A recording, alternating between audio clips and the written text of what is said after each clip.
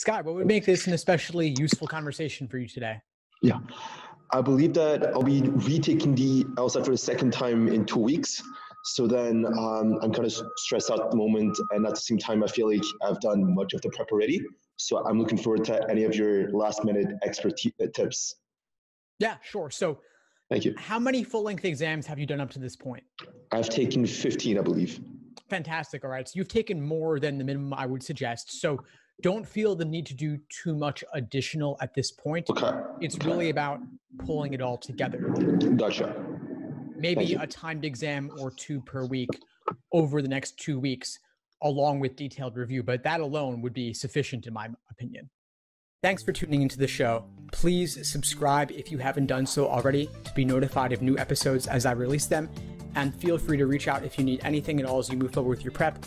I'm happy to help however I can. In the meantime, I'll wish you all the best and take care.